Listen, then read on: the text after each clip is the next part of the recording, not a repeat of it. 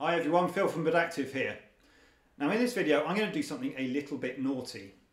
Smartsheet automations don't currently allow you to delete rows, but they do allow you to move them out or copy them out into other sheets, but that requires you to have an archive sheet to catch those rows, and that doesn't really solve the problem if you're doing it in high volume. Fortunately though, Smartsheet have made a delete row method available via the Bridge workflow builder, and we can go and take a look at what we can do with that. But before we do that, I just wanted to say that and remind you guys that we are a Smartsheet partner and we are here to support you with whatever your needs are, whether it's building new solutions, working through challenges, whatever it is, just get in contact either via the comments or via the form and we'll be delighted to help you. And with that said, let's go and break some stuff. For this demonstration, I'm going to be using the two time plans that I populated with blocks of tasks in one of my other videos. They're exactly how they were left at the end of that video. So you've got two blocks of tasks that have been put into this one, and this one ran to its full extent, and we have three blocks in here. Now what I didn't show you during that video is that I'd also put in the task block sheet a column called delete me. This is purely for convenience. There are other ways in which you could set up the rules around what you're going to delete and what you're not going to delete. But this has allowed me, when I've been experimenting with these two examples, to switch between them, to add the blocks in and then very easily take them out again just at the click of a button. And so any tasks that were added into either of these two sheets, there's a hidden column called delete me with a check against it, and all the ones that were in as standard were not there. As far as the workflows go in Bridge, it's a manual trigger, and I'm running a get report here, and this allows me to pull through all the time plan sheets that relate to this portfolio. So it's only the two sheets here, and then we cycle through those, and then we cycle through those sheets looking at each row, and then when we go to each row, we have a third workflow where we're looking at the delete me column, and if there is a check in it, we delete the row, and if not, we don't do anything. So this is quite a common way for structuring workflows in Bridge to allow you to really scale it out. And you'll notice with the way that I name things, I try and keep them this kind of relationship with the one. This is effectively the parent, then the child, and then the grandchild, so that when I'm looking through the Bridge menus, I can identify the groups of workflows that I've built that all relate to one another. I'm going to set it off now. So let's go and hit play. And once again, we just hit refresh, so that starts running. We can then go down into the workflow below and see that one will start running. So we've got a waiting there, and then we go into this one.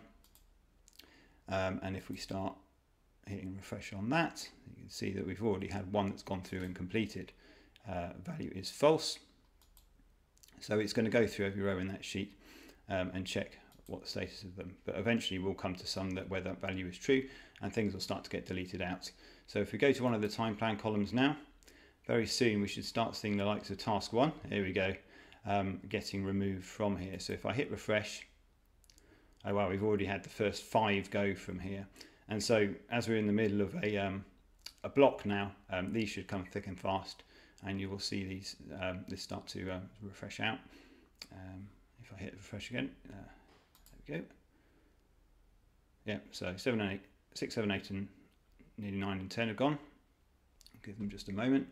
In fact, I'm going to manually refresh that.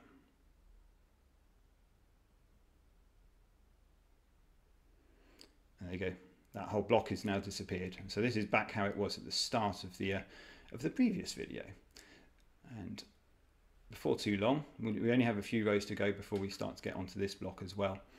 So you'll see it will just chunk through each sheet, each row, bit by bit, and it will delete them all out. So if you have a big deletion job that you need to do, particularly let's say if there were rows that you wanted to get rid of on a time or date basis, you could certainly set up some rules either within some helper column within Smartsheet, or indeed with some logic within Bridge to identify those and then allow you to do the